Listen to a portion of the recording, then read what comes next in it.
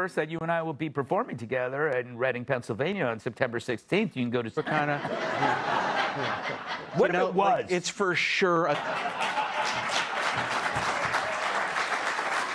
Oh, thank you. Yes. Thank you, sort of.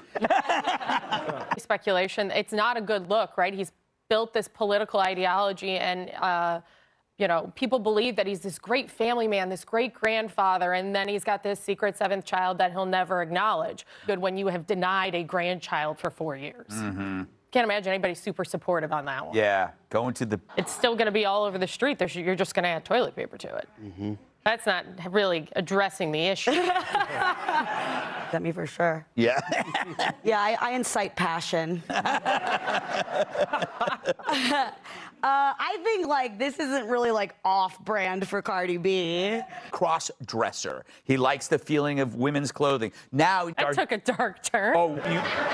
Play.